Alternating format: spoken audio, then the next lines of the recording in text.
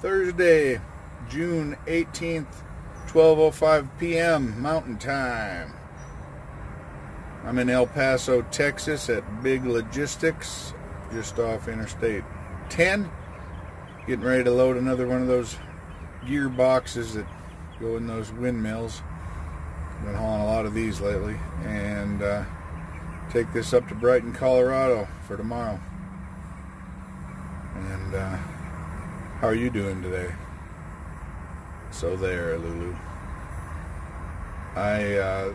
This morning, once I got on the road, I passed a truck that was burned to the ground, and I grabbed that little clip off of my dash cam, and I'll share that in this video. It was burnt. Anyway, have a great day. God bless you. See you down the road.